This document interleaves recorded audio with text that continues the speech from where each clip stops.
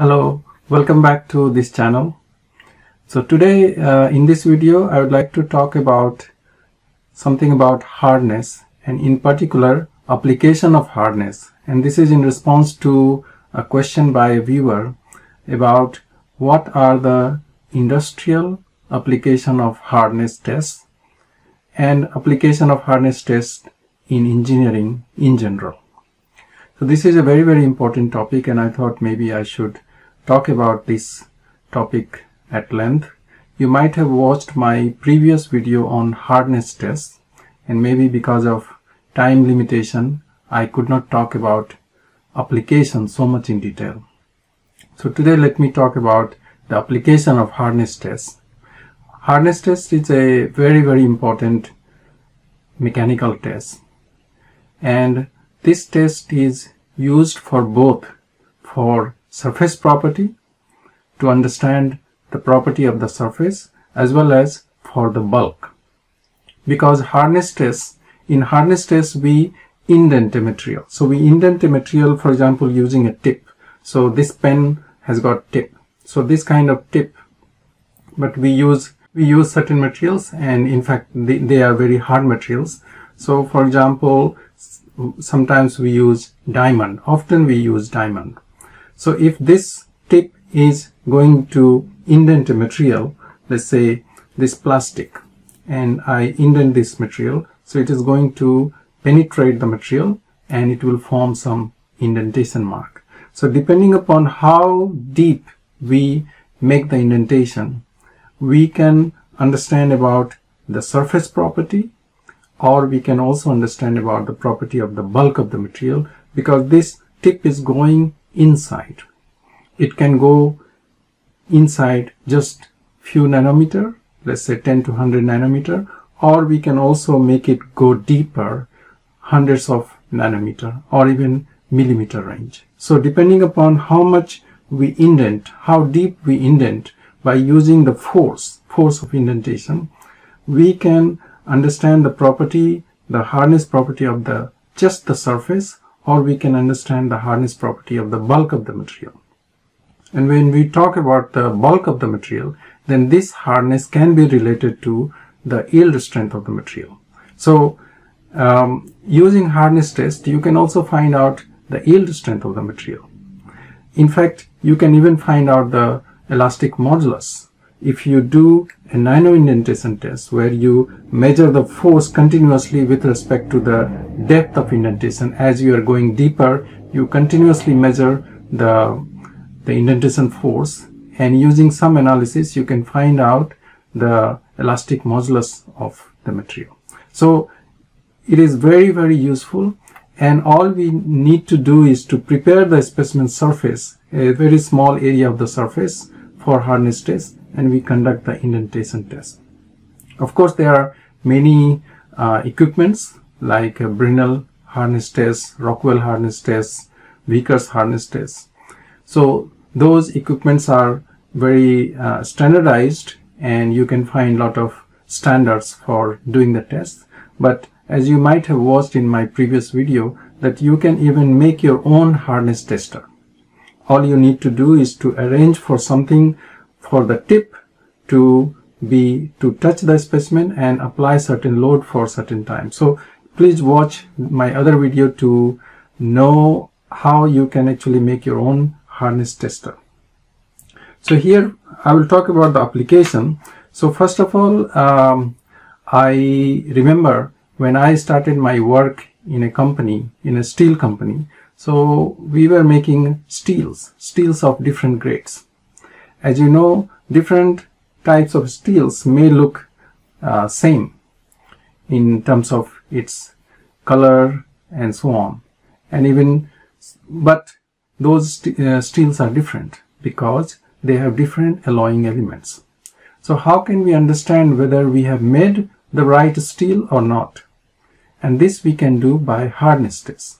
So we used to conduct the hardness test of the steel which we have just made using the electric arc furnace method, and then we see if the hardness that is given by this new steel that we have made matches with the hardness we are expecting. So different steel has got different hardness depending upon its alloying elements, and that we can detect by using hardness tests. Other method by which we can find out different steel's property is by doing tensile tests. But as you know, tensile test is not an easy test. It is quite laborious, because you have to prepare particular type of specimen and conduct the test. So it is not so easy. But hardness test is very, very quick and very easy test. So we used to perform the hardness test. So in the industry, you can use hardness tests for different types of steel. So for example, if you have different grades of steel, and not only steel but also aluminum, magnesium, these are the main metals that we work on, brass. So for these kind of metals, you can conduct hardness tests and find out whether the metal that you are dealing with has sufficient strength and sufficient hardness or not. So as you change the bulk property, as you change the bulk, let's say alloying elements, the hardness will change. Either it will increase or sometimes it might decrease. So you can detect by conducting the hardness test. So any kind of metal, for example, if you have got two metals, like here I've got a brass and a stainless steel, and if I conduct hardness tests on these two using a diamond indenter, then I can find out the hardness of this steel and this brass, and the steel will give me higher hardness than brass. Similarly, if we have plastics, so for example this plastic, I can use hardness test to find out the hardness of this plastic.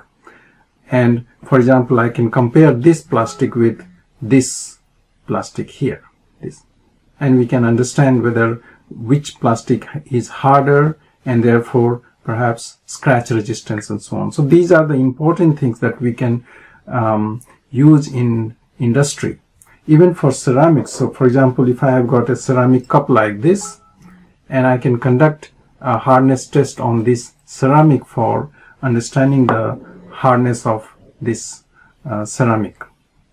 So this way I can say that industrially the hardness test is very, very useful, and therefore it is very important that you should keep a hardness tester, or you can build your own hardness tester and use it whenever necessary. Another area where people use hardness tests is for heat treatment. So for example, if I have got a carbon steel like this one, if this is a stainless steel, but if I have got a carbon steel, and I will conduct some heat treatment, let's say quenching, or I might do a surface heat treatment like carburizing or nitriding. So what I'm doing is I'm changing the surface property, and I can use hardness tester to find out whether the surface treatment that I have given is sufficient, is good or not. So these are some of the applications of hardness tests for metals and for plastics as well as for ceramics. I often use hardness tests in research. So in research, for example, I prepare polymer composites. So different type of polymer composites I prepare, and I can use hardness tests to find out whether the composite is harder compared to its matrix or not. Similarly, I can use hardness tests to find out the curing property of polymers like epoxy.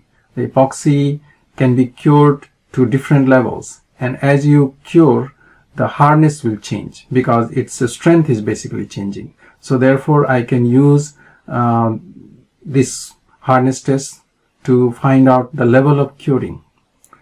So there are many ways how you can use hardness tests. One thing we should understand is that hardness tests is very suitable for materials which are mainly plastic, which can deform in a plastic way after certain amount of elastic deformation. So for example, metals are very suitable because for metals, they will deform elastically to some strain level, and then beyond that they will go in plastic range and they will have very large plastic deformation.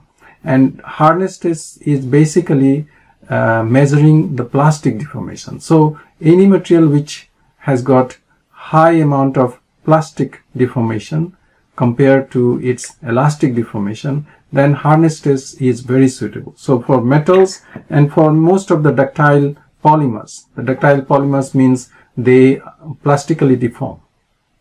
So this test is very suitable. For materials like rubber, which deforms, which has got very large elastic deformation, and after that it will break, it fails.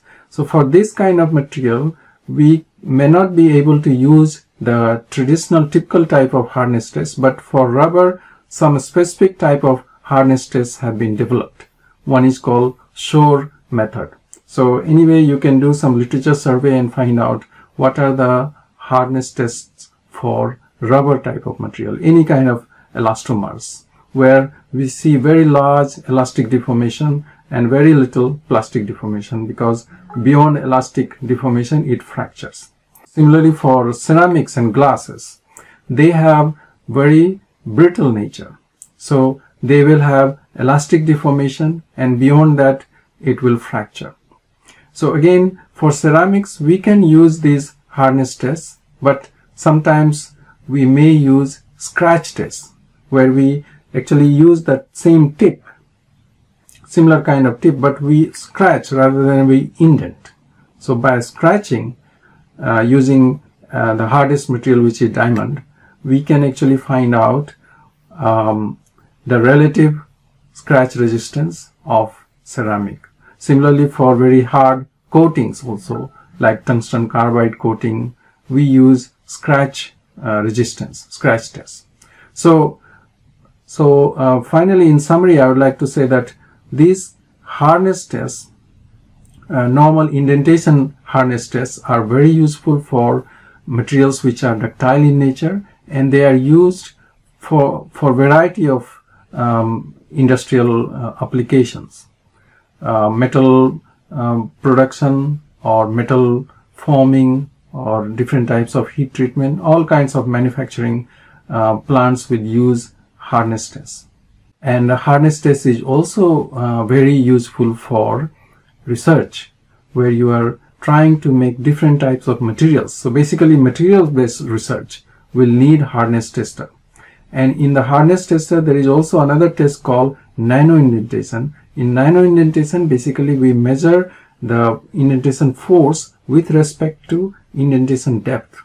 And this data is very, very important, because this data can be used to calculate the elastic modulus as well. So I would like to say that hardness test is kind of most versatile mechanical test, and you can use hardness test to understand the property of the surface. For example, the hardness of a coating, or you can use this test for understanding the property of the bulk of the material. For example, you can interpret the yield strength of the material using the hardness data. Important is that hardness test is very, very simple to perform, and even simple to build a hardness tester by yourself. So please watch my previous video to see how you can build your own hardness tester. So thank you very much for watching this video, and I hope it was useful to you. Please do not forget to like my videos, because that is how many people will be able to watch. Because if you don't like the video, then in that case, through YouTube, it basically gets dumped. That means it doesn't get watched by people. And also, you can subscribe to my channel to see other videos in my channel. So thank you very much once again. Thank you.